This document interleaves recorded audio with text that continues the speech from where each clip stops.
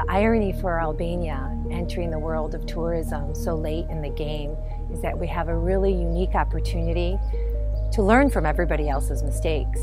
Our neighboring countries today are backpedaling. They're backpedaling because obviously some management plans failed. They weren't thought through. They allowed for just the idea of massive tourism seeping in and not understanding the impact that it would have on locals, the impact it would have on infrastructure, and especially like in sites like Albania or UNESCO sites that have been around for 3,000 years. So this new management plan is really going to be interesting. I mean, they announced it in 2018. The success of that will be, can they maintain and put a plan in place for the next 3,000 years? That can modern day man and management plans really be successful?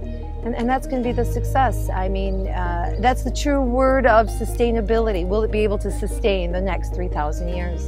And the minute that they start talking about, or any management plan starts talking about entrepreneurship, more technology, things along that nature, you begs to ask the question, what's going to happen to the locals? Once you remove the locals from the equation of benefiting from tourism, then you failed.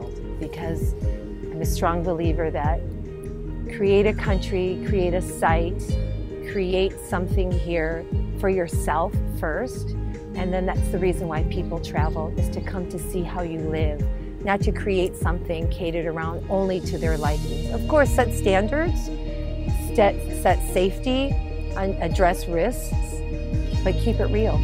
Keeping it real is by keeping locals involved and locals to benefit from it. And that's a success. That's pure sustainability, pure preservation, and that's what we fight for every day.